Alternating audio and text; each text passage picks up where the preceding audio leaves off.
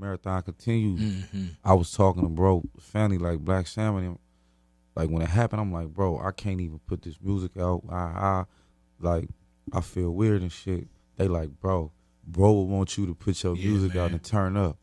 So I'm like, you right. So I'm like, for sure.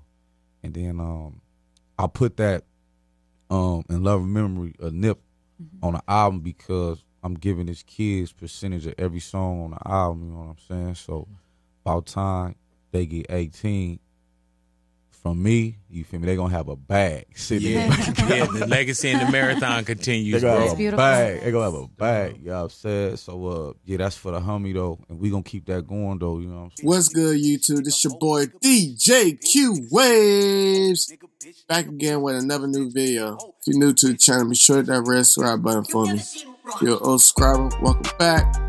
You will follow my social media pages that be in the link in the description.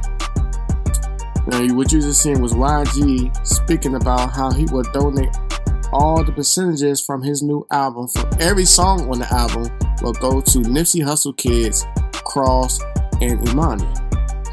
So, when YG said the entire album was recorded prior to Nipsey's death, but he was unsure about releasing the music until he spoke to Nipsey's brother, Black Sound, who gave him his blessing.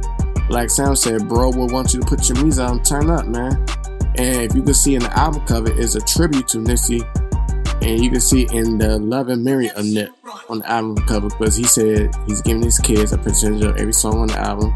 By the time they get 18 from him, they're going to have a big bag. You know, a lot of people is giving the percentages from DJ Khaled, you know, even from Nipsey to his own songs. Because like he said, he owned the rights to his raps, nigga.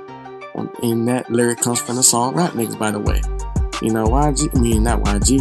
Nipsey was about his business and about his family and pushing the culture forward and keeping the marathon running.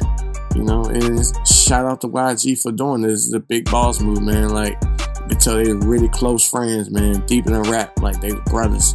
And you know, salute to YG, man. The brand new album's called For Real, For Real.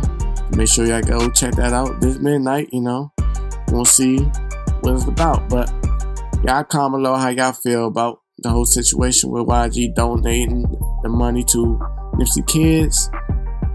Share your thoughts. And at the end of that, make sure that like button, that subscribe button, and the notification bell.